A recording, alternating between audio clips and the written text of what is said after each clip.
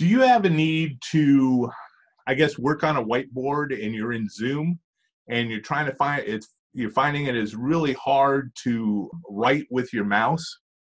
Well, if you have an iPad, you're in luck, because you can join the meeting with an iPad and then go ahead and use the whiteboard feature, share the screen from the iPad, and you'll be able to share the things that you want to share. So let me show you how. So I have my iPad, okay? What I'm going to do is I'm going to join the meeting.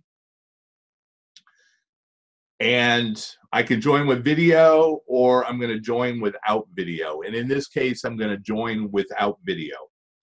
And I'm also not going to add my audio because I want to just be able to talk through the camera. So I'm just going to use that. At the very top of your iPad, you have the option to share content. One of the options you should have is share a whiteboard. And so now I have a whiteboard. And with that whiteboard, I can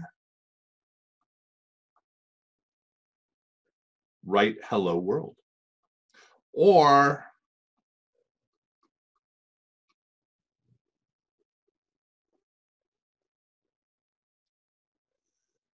I can start working on formulas.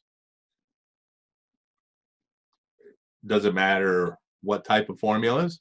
You can tell my handwriting's tremendously bad, although I have a cool stylus. But that is a way that you can do it. So you can share your iPad and share those thoughts there. So I'm going to stop sharing.